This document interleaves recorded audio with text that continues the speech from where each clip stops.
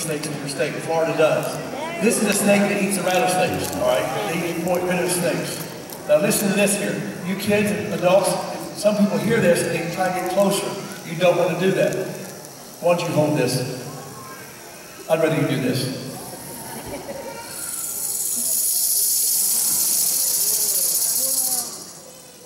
It's like hot grease. So if you're staying like this, that rattlesnake, Mother Nature gave it that to tell you to stay away. Now obviously, if he's hungry, you won't hear that.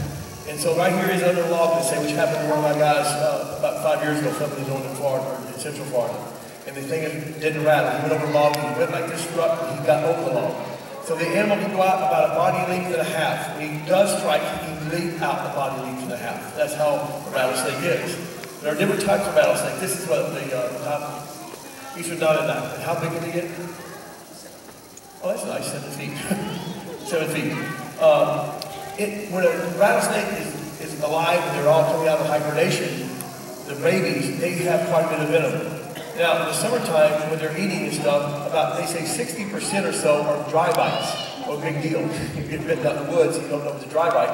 Back in the old days, when people were bitten, you kind of took a rubber band or cloth or bandana or whatever and put it around your arm. They say, don't do that today. Because there's a lot more transportation, a lot more trails, where you can easily get to a home, not easily, some places you won't. To try to get to a doctor or a hospital, most of all of them have anti-venin.